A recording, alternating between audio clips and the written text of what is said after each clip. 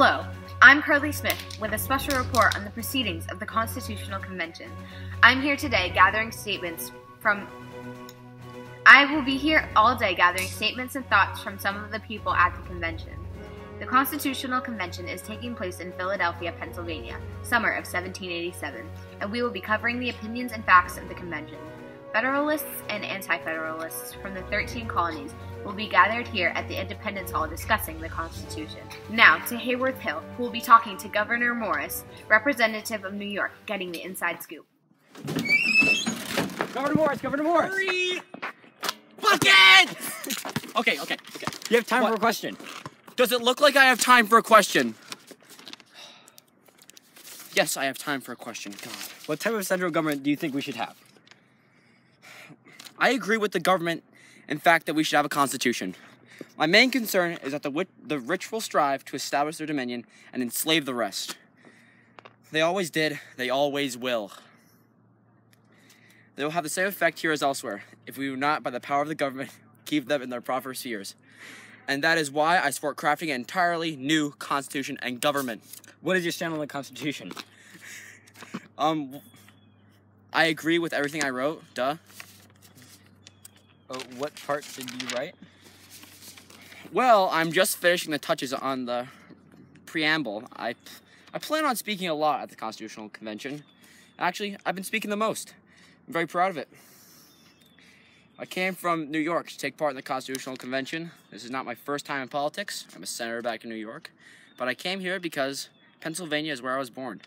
I think my opinion influenced almost all of it. Wow, I'm great. The magistrate is not the king, the people are. You know who else is great? Okay, well that's enough from Governor Morris. And now we go to James Foster, who has caught up with William Patterson. James Foster? 3, 2, 1. Excuse me! Sir! Does it look like... Do you have time for a couple of questions? Does it look like I have time for questions? I think it does. I heard that you wrote the New Jersey plan.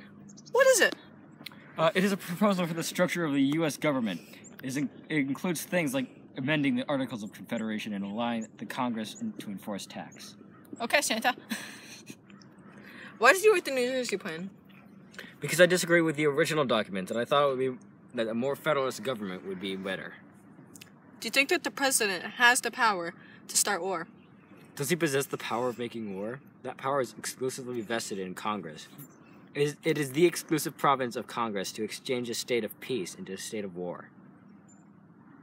In your eyes, what is the Constitution?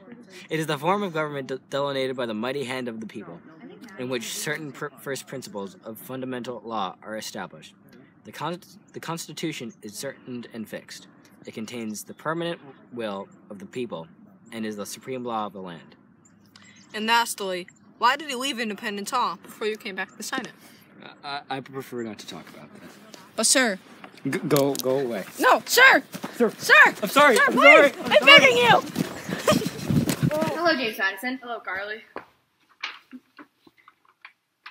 Why did you create the Virginia Plan? I created the Virginia Plan for many reasons. Also, it was completely unfair for the bigger states with more people than the ones with just lower states. I mean, the bigger states and the lower states all just get one vote. So based on the population of the states, more population should have more than one vote than less. Why are the checks and balances so important to the Constitution? The checks and balances are really important because they balance out the federal government. So none of the three branches have too much power. What will other people think of the Constitution? Every man who loves peace, every man who loves his country, every man who loves liberty ought to have it ever before his eyes, that he may cherish in his heart a due attachment to the Union of America and be able to set a due value on the means of preserving it. It's nice to meet you, Mr. Madison. Nice to meet you, Carly. And we're off. You have time for a couple questions. Yes, I do. Okay, how do you like being the state representative for New York? There is certain enthusiasm and liberty that makes human nature rise above itself in acts of bravery and heroism. It's not tyranny we desire, it's just a limited federal government. A fondness for power is implanted in most men, and it's natural to abuse it when acquired. What is your thought of the branches of government, and how should it be handled? Well, power over a man's subsistence is power over his will. In framing...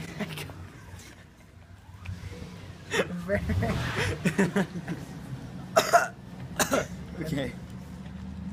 In framing of government, which is to be administered by man over men. The great difficulty it lies in this. You must first enable the government to control the governed, and in the next place, oblige it to control itself. Okay, how do you feel about the Constitution? Well, I feel men often oppose a thing merely because they have no agency in planning it. The sacred rights of mankind are not to be rummaged for among old parchments or musty records.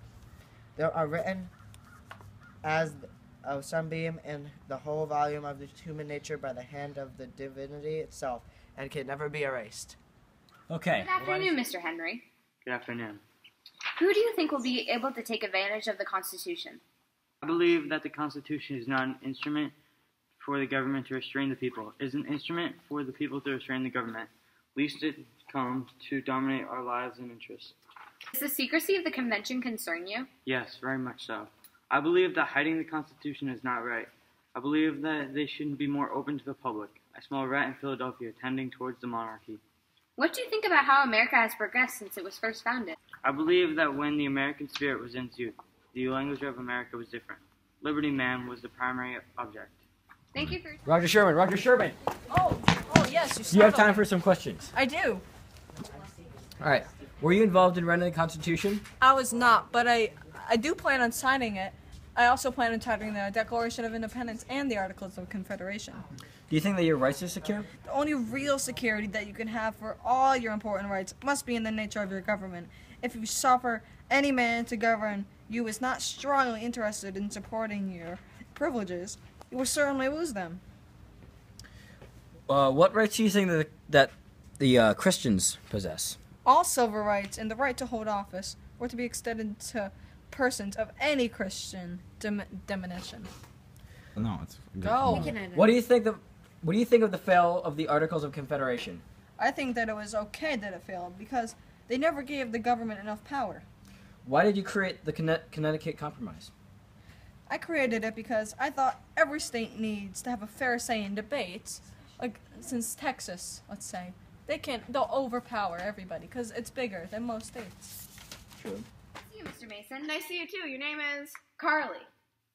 Carly Smith. I'm glad to have you here today with us. I'm glad to be here. It is known that you are a well-known abolitionist. Do you feel the improved Articles of Confederation will abolish slavery for good? I hope so, but to disarm the person is the most effectual way to arm a person. I spend my whole public life trying to stop slavery. This Constitution isn't going to stop the slave trade. The slave trade needs to end. We came equals into this world, and equals we shall come out! The Constitution is in the process now. Do you think it is perfect? Absolutely not.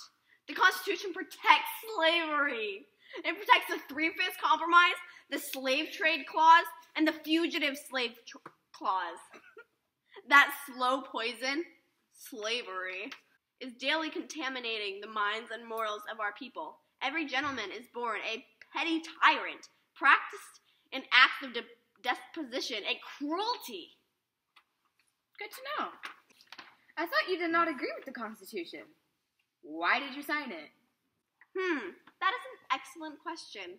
Oh, how easy it is to persuade to sign anything by which they won't be affected. What can I say? They persuaded me to sign it, and I regret signing the Constitution. Thank you, Mr. Mason. Have a nice day. Thank you. Now, hello. I am Carly Smith, trying to get an exclusive interview from Elbridge Gerry. Oh, look, there he is! Gerry, one question! What is it? Did you or did you not sign the Constitution? I did not sign the Constitution. Why? It did not have a Bill of Rights, and that made me very upset. Thank you for your time, Elbridge Gerry. You're welcome. Carly Smith. James Wilson, I have a couple of questions for you. Why do you think of having slaves be 3/5 of a person? It seemed to be a good compromise. Some people want slaves to be more equal to normal people. Some people want slaves to be worth nothing. So 3/5 seem to be about right. More than nothing, and less than any normal person. Interesting. What was your pamphlet, Considerations on the Nature and Extent of the Legislative Authority of the British Parliament, about? On the resolution of this question, and on the measures with which a resolution of it will direct, it will depend whether the parent country, like a happy mother, shall behold her children flourish around her and receive the most grateful returns for protection and love, or whether, like a stepdame rendered miserable by her own unkind conduct, she shall see their affections alienated and herself deprived of those advantages which a milder treatment would have ensured her. That was pretty deep, so you're pretty good at speeches. I was one of the best speech writers at the Constitutional Convention. You don't seem so well now. It was over 200 years ago, you schmuck. Hello, Ben Franklin. Hello. Carly Smith. It's so hard. Now, right on with the questions. What do you think the people will get out of the Constitution? The U.S. Constitution doesn't guarantee happiness, only the pursuit of it. You have to catch up with it yourself. Accurate. Do you believe that this new Constitution will give the federal government too much power and restrict the freedom of the people? Well, only a virtuous people are capable of freedom. As nations become more corrupt and vicious, they have more need of masters. What is your opinion on the Constitution? Are you behind it or against it? I confess there are several parts of this Constitution which I do not at present approve, but I am sure I shall never approve them. I have lived long. I have experienced many instances of being obliged by better information or fuller consideration to change opinions even on important subjects which I once thought right but found to be otherwise. What do you find is the most important idea that the Constitution is defending? It is a common observation here that our cause is the cause of all mankind, and that we are fighting for their liberty in defending our own. Where liberty dwells, there is my country. How will the new government provide the people security without jeopardizing their liberty? Any society that would give up a little liberty to gain a little security will deserve neither and lose both. Nice to meet you, Ben Franklin. You as well, Carly. John Jay! Do you have time for a couple of questions? Yeah, sure. What do you want to know? Well, first off, even though you did not attend the Constitutional Convention, how do you feel about the Constitution?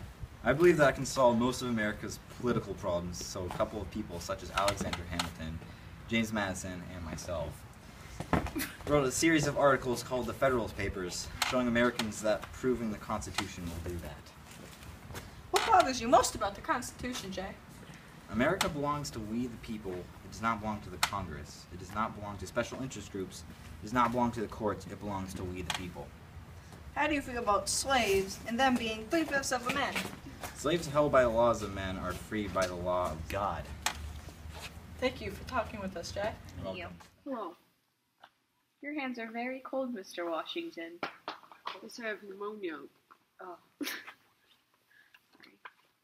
Okay. Here we are, Mount Vernon, home of George Washington. Do you feel obliged to sign the Constitution, Mr. Washington? It is my belief that happiness and moral duty are inseparably connected. Signing this document is my moral duty and will therefore make me happy. Happiness aside, how strongly do you follow the Constitution? The Constitution is the guide that I shall never abandon. Could you clarify the document's purpose? The Constitution vests the power of demanding war on Congress. Therefore, no offensive expedition of importance can be undertaken until after they shall have deliberated upon the subject and authorized such a measure. The people fear that this new country will become another Britain. How do you plan to fight corruption? No compact among men can be pronounced everlasting and inviolable. And if I may so express myself, that no wall of words, that no mound of parchment can be formed as to stand against the sweeping torrent of boundless ambition on the one side, aided by the sapping of current of corrupted morals on the other. As president, do you feel you would honorably serve the country? Every post is honorable in which a man can serve his country. Thank you for your time, Mr. Washington. Thank you.